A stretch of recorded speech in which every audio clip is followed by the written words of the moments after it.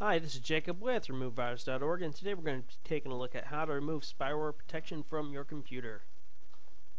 Now, spyware protection is a false security client, also known as a rogue antivirus client, and it's a clone of several other out there, such as Advanced Security Tool 2010, Security Essential, XP Deluxe Protector, and about 7 or 8 other fake clients. And basically, it's the exact same as those. The only difference is the name is different, and the actual traces themselves are slightly different. Now, we're doing this on a Windows 7 based computer. However, it's going to be the exact same on Vista, and XP it's going to be a little different, but the only difference is in the file paths. Otherwise, the same procedures apply. So the first thing you can do is go ahead and hold down the Control-Shift-Escape key, or Control-Delete in XP, and what that's going to do is it's going to bring up the task manager for you. Now, some people may have this disabled. If that's the case, that's alright. We're going to show you a couple extra tricks of actually getting here and finding what it is. Now, currently, through our testing, and we've installed this a couple times on a few different systems, we have found it to be called Defender.exe. Now, what you're going to notice about that is it's taken up about 30K of our memory, and that might be one way to for you to actually go about finding it, and then also by CPU usage.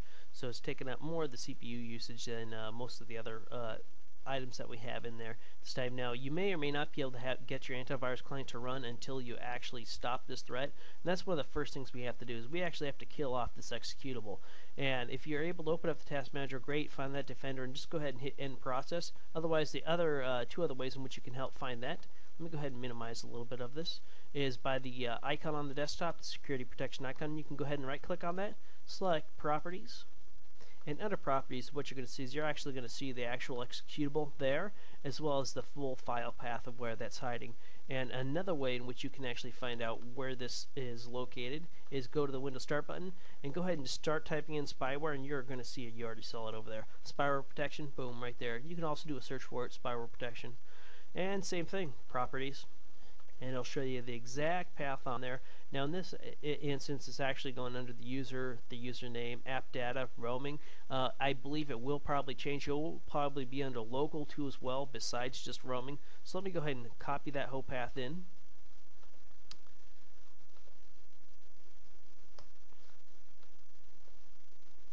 And what we're going to see is we're going to have the Defender right here, and you're also going to notice that the icon is going to look like that. So it's almost made to look like a Windows icon, but it's not.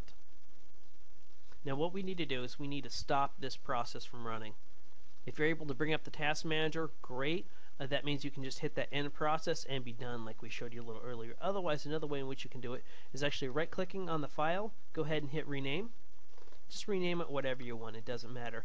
Now, go ahead and reboot your computer. Reboot means turn it off, turn it back on. When you turn your computer back on, so what's going to happen is, because this is renamed, when it goes to try to start this executable, it won't be able to find it because it's under a different name. And then you can just browse right back down here and actually delete that file. A few other ways you can do it is by killing it off with the task manager, hitting end process, and then just removing it, booting into safe mode, and actually just deleting the file, or logging in under another user's account. It seems to work well too as well. And those are 5 methods right there in which you can locate this file and actually remove it, so you shouldn't have any problems. And if you do have questions, feel free to head over to the RemoveVirus.org website, and we'll help you out over there too. As far as you're not quite done once this is removed, let me go ahead and I'm going to stop this process from running. Defender.exe. End process. End process.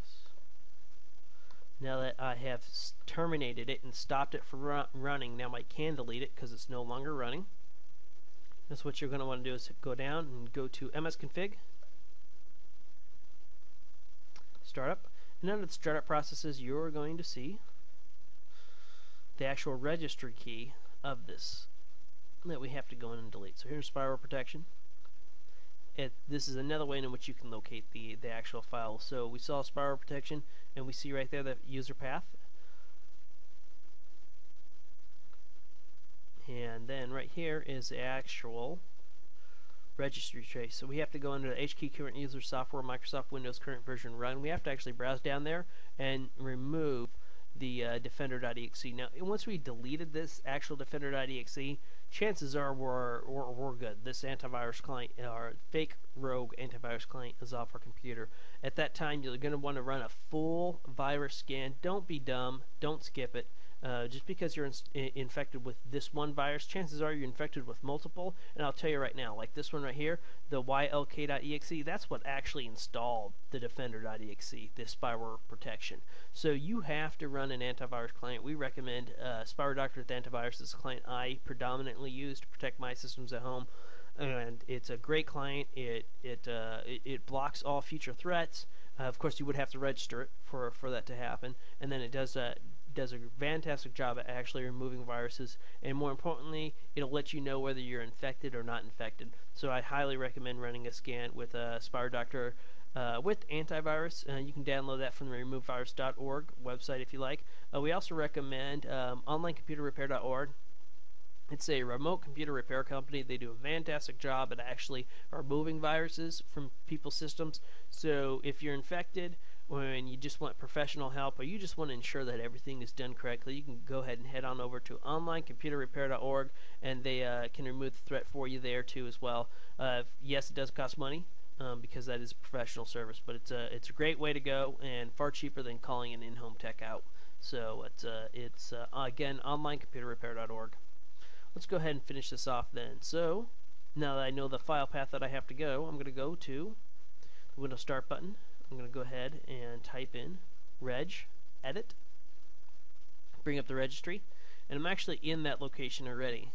So just to show you that again, it's going to be HKey current user, software, Microsoft Windows, current version run, defender.exe. So I see it right here, so I'm just going to go ahead and delete. Yes, and while I'm in there, I see that we have the tlk.exe, and I know that's an actual bad threat, so I'm going to remove that there too as well.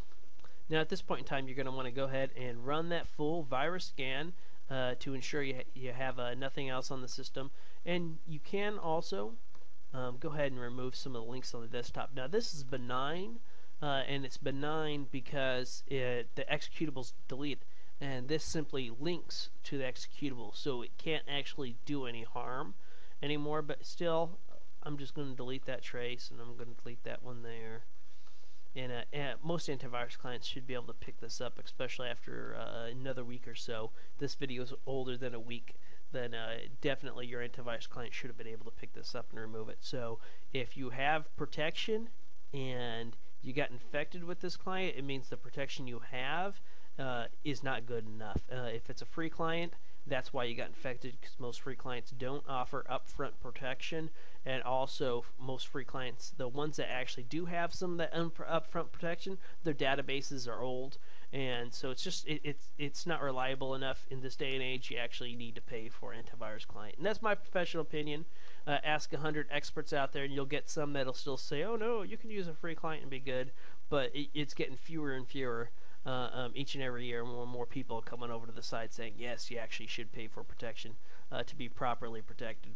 So again, you can go ahead and head on over to the removevirus.org website. We'll have their manual guide there, and it should help to answer all your questions. And that is it. If you have a question, ask it over there. If you ask it on any social network, I'm not going to answer it. So that's it. Take care. Have a good day.